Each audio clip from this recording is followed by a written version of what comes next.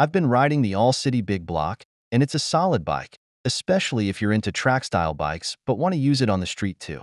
The frame is steel, so it feels sturdy and handles bumps well. The velodrome geometry makes it responsive and quick, but it's comfortable enough for everyday riding. It's also coated to help prevent rust, which is a nice extra. One thing I like is that it's set up for street riding. You can mount a bottle cage, and there's extra space for bigger tires if you want. It's drilled for brakes, so you don't have to worry about making it street legal. The built-in chain tensioner helps keep everything in place, too. The parts feel reliable. The brakes work well, and the steering feels smooth. It's got All-City's crankset and sprocket, which is a cool detail.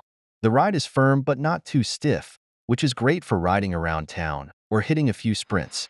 Overall, the All-City Big Block is a simple but well-built bike.